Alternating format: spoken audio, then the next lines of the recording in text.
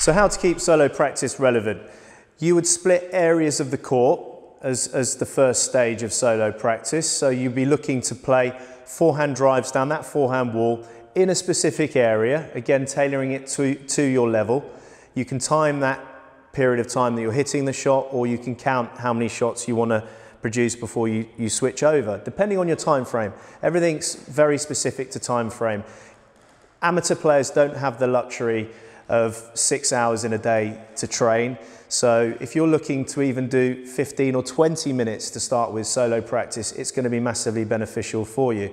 So going back to the shot scenario, you would then work from, say, a forehand area to the backhand side, which you could play up in the front of the court while the ball's warm. That would make common sense to utilize if you were to play drop shots and short work while the ball's warm, because it gives you a more real life perspective on taking the ball in.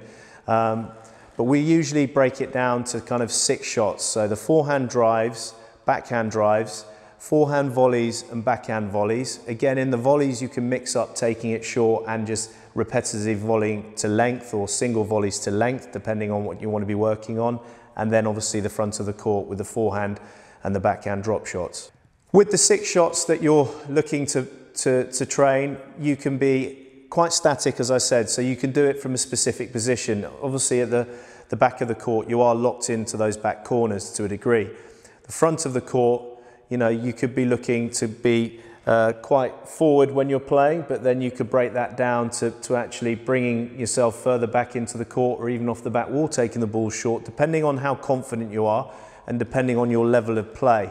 There's so much variety you can do in the front of the court, and it makes it such good fun, because obviously with variety, something where you're practicing on your own, the variety is very, very important depending on your mental concentration and capacity. Not all of us like to kind of stick at one thing, and in this day and age that's probably more relevant than ever.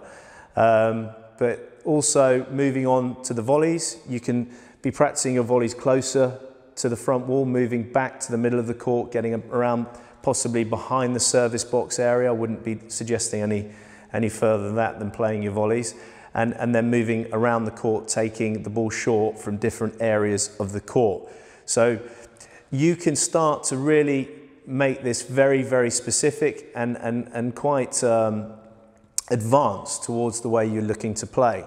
Again, this is tailored to the different levels and what you want to do. There's another aspect which is really important with solo practice, and this relates to anyone that's wanting to improve their game. If you have a certain injury, or you're slightly debilitated in a way, then a very static solo practice where you're not aggravating the injury is very, very productive time to try and keep improving your game.